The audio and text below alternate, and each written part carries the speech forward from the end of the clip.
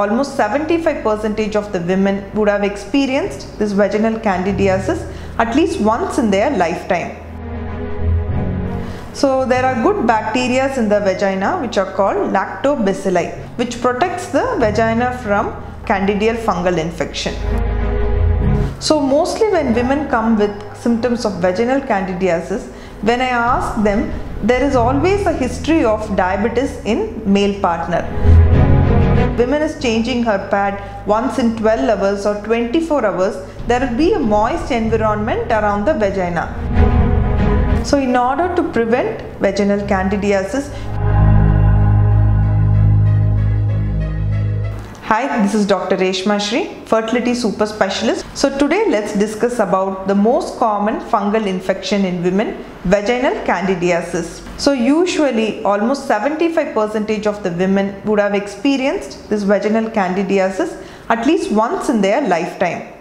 So there are good bacteria in the vagina which are called lactobacilli. This lactobacilli produces acidic environment in the vagina which protects the vagina from bad bacteria and candidal fungal infection. So when this bacteria reduces, there are high chances to get vaginal candidiasis. So there are 5 symptoms when a woman gets vaginal candidiasis. First is curdy white discharge, which is odorless. Second is increased itching. Third is pain or irritation in the vaginal area. Fourth is pain during intercourse. Fifth is pain during passing urine. So when a woman has all these symptoms, immediately they have to go and meet their gynecologist. So who are all more prone for this vaginal candidiasis? Women with diabetes. So mostly when women come with symptoms of vaginal candidiasis, when I ask them, there is always a history of diabetes in male partner. So when the husband has diabetes, usually they are more prone for fungal infection. It would have been asymptomatic. He would have been spreading the infection to the wife continuously. So usually when we see such kind of patients, it is necessary to treat both the partners. Otherwise the women will have recurrent infection. Third is menstrual hygiene. So women with poor menstrual hygiene are more prone for vaginal candidiasis.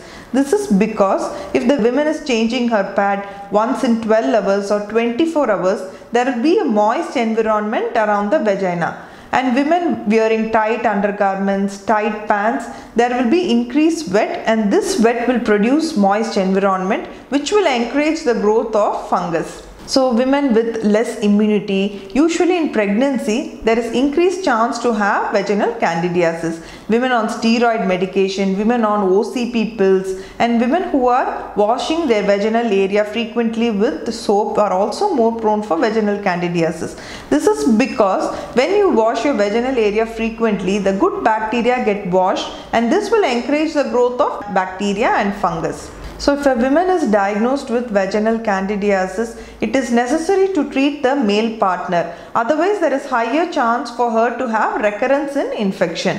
So in order to prevent vaginal candidiasis, you have to start following these measures. Start wearing cotton underwear. Avoid synthetic underwear. Always soak the underwear in hot water for 15 to 20 minutes and sun dry it. Wear loose undergarments.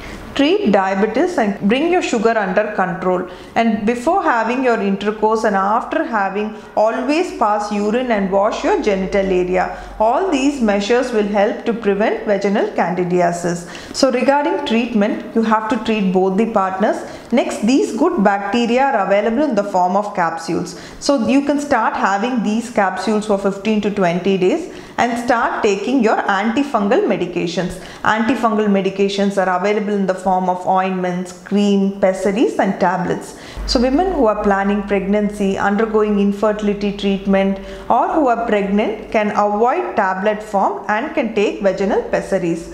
So today we have discussed in detail about vaginal candidiasis, what are the symptoms, how to prevent vaginal candidiasis and the treatment options.